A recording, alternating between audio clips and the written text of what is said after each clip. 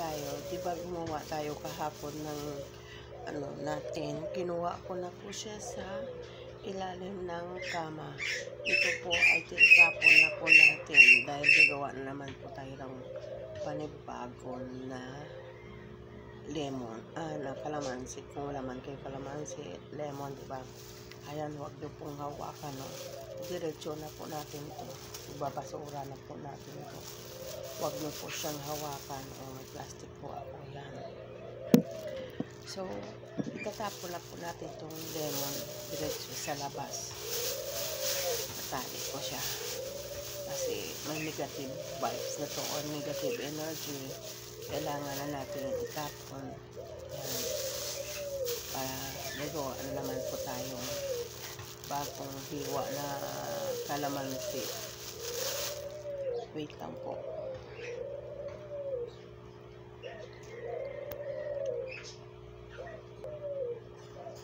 Tinapon ko na po yan, yung kalamansi. Ngayon, gagawa na naman tayo ng panibago para ilagay natin sa ibaba ng kama natin. Platito, ito na yung platito. Yung kalamansi, kutsilyo, asin. Ganon din po uli ang proseso, pakros pa rin po yung paghiwa. Yan, hiwain ko siya, pakros.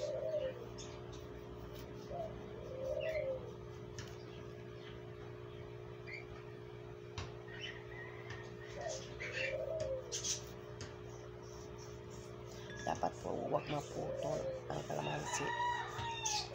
Pakros lang po siya.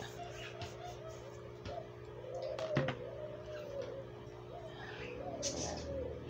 Hiniwa ko na siya. Ayan, pakros kasi ito pag ayan. Asim. Lagyan ko uli siya ng asin. 3 days po ito gawin para tuloy-tuloy po yung swerte. Lagyan ko po siya ng asin dito sa taas.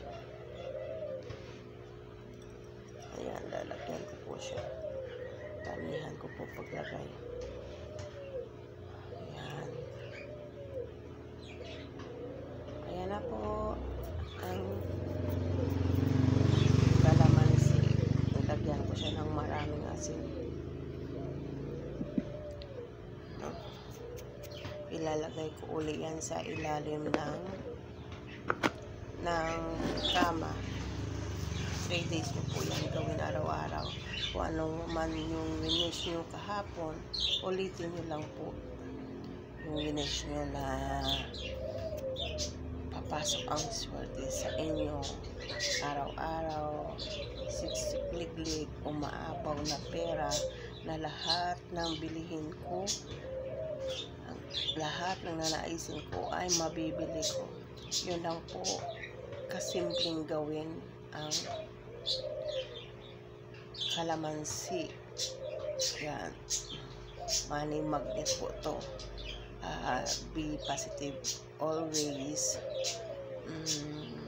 Madali lang po gawin to, no? Bukas po uli, ipapakita ko po pang 3rd day na natin bukas, no? Papakita ko uli kung paano gawin uli yung kalamansi, no? Lagi niyong tandaan, kayo po gumagawa ng swerte nyo, hindi yung ibang tao.